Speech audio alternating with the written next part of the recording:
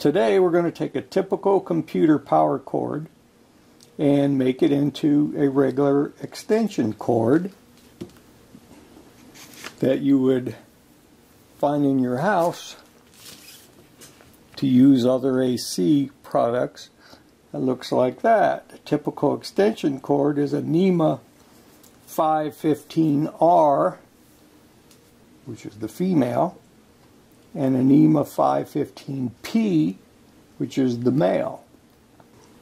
Now, NEMA stands for National Electrical Manufacturers Association out of Washington, D.C., and it establishes and publishes standards for North America, while IEC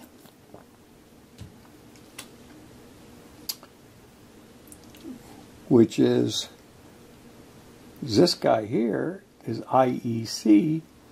IEC stands for International Electrotechnical Commission, and they're out of Switzerland. And they establish and publish standards for global markets.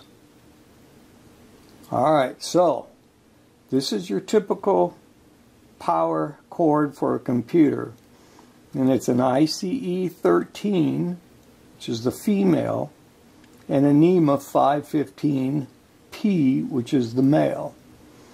And we have a little adapter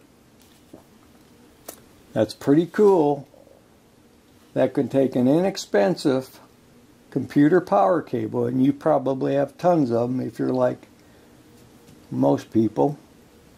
And we can take that and make it into an extension cord, which, as you know, are more expensive.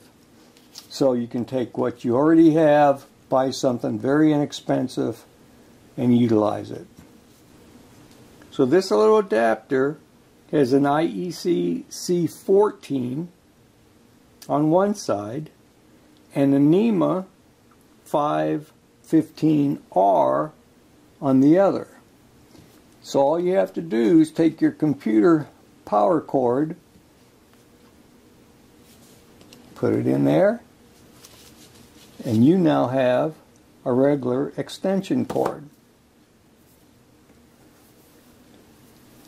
Just like that. Pretty cool, huh? An IEC13 is this female, they call it outlet, and an IEC14, which is the even number, is the inlet. We would call it the male because it has prongs. Female has holes, they call it an outlet. They also call it a jack. And the even number, which is what we would call the male, they call a plug. They also call it an inlet.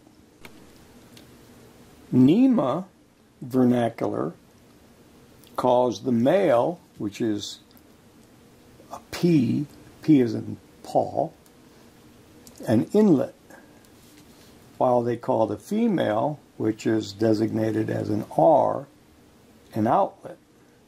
Again, the female, we would just call it female because it has holes. We call this the male because it has prongs.